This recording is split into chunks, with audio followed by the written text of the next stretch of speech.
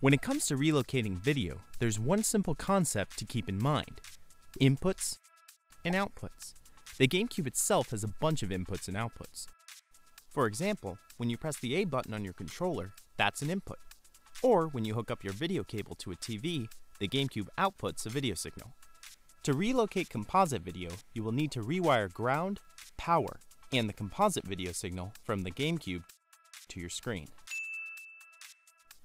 Most screens that accept composite video will simply have the label AV or audio video on their circuit board.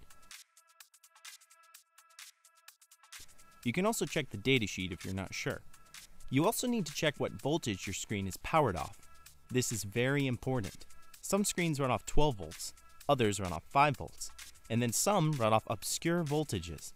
You can often find this voltage printed on the back of your screen's circuit board or in the datasheet for your screen.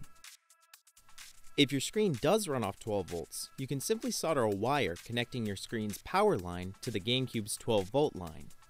If your screen runs off 5 volts or a voltage lower than 12 volts, you will need a step-down regulator to lower the GameCube's 12 volts.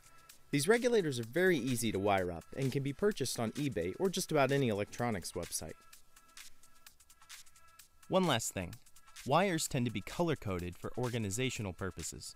Black for ground, red for power, and yellow for composite video. Without further ado, let's get started.